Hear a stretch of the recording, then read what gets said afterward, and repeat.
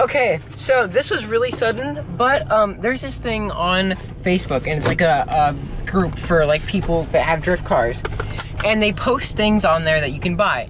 Well, supposedly these things go really fast. I didn't know. So about 7 minutes ago, there were some coilovers posted, and we're gonna go look at them right now. Okay, we're here. Hold on, let me clean ones here. There we go. So I don't know if this is a building or not, but I guess it is. You know, stuff like that. Adjustable sensor rods or front caster. We really just gonna have bare minimum dash, center console with 2 buttons, registration papers, and there's the switch panel.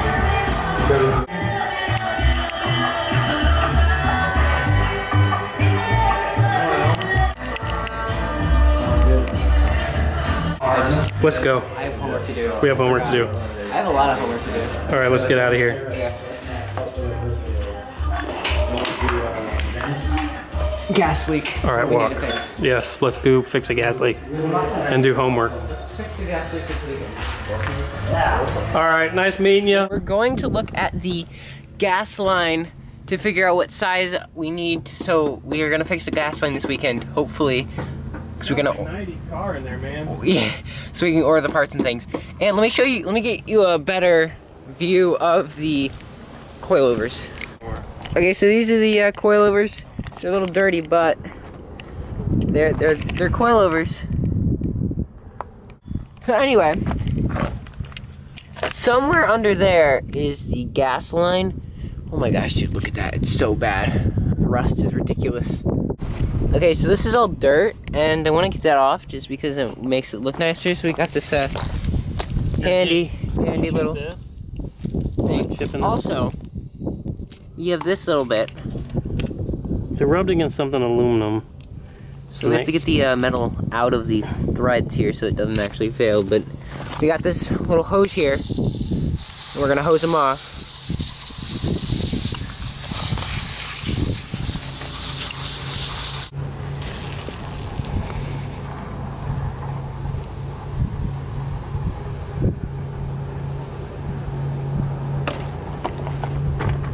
There's your fuel bar.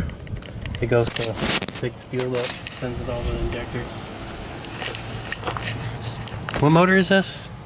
KA24DE. So the truck one. Cool.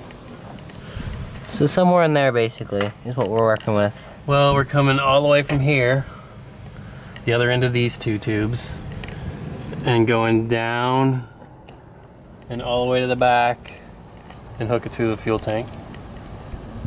Yeah. Wow. So we have to have a hammer to get this oil cap off, or whatever that's called. Let me go find a hammer. It turns out that I lost my SD card again, so this vlog isn't complete because this was for next week. Hopefully I'll find it, and then that'll be next week's video, so enjoy what I have, which is like a minute. Sorry, I'll maybe post I'll post this weekend to finish this vlog. Bye.